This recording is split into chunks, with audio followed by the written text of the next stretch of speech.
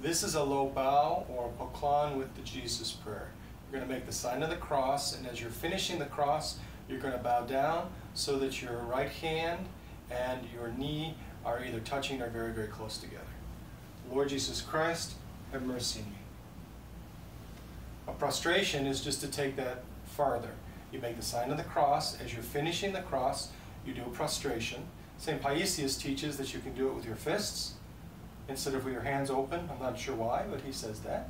And also, your hands should be relatively close to your knees, and your forehead should be relatively close or touching the ground, and close to your knees, not all spread out. So like this.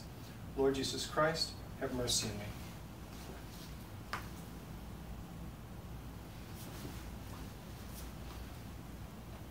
God bless you.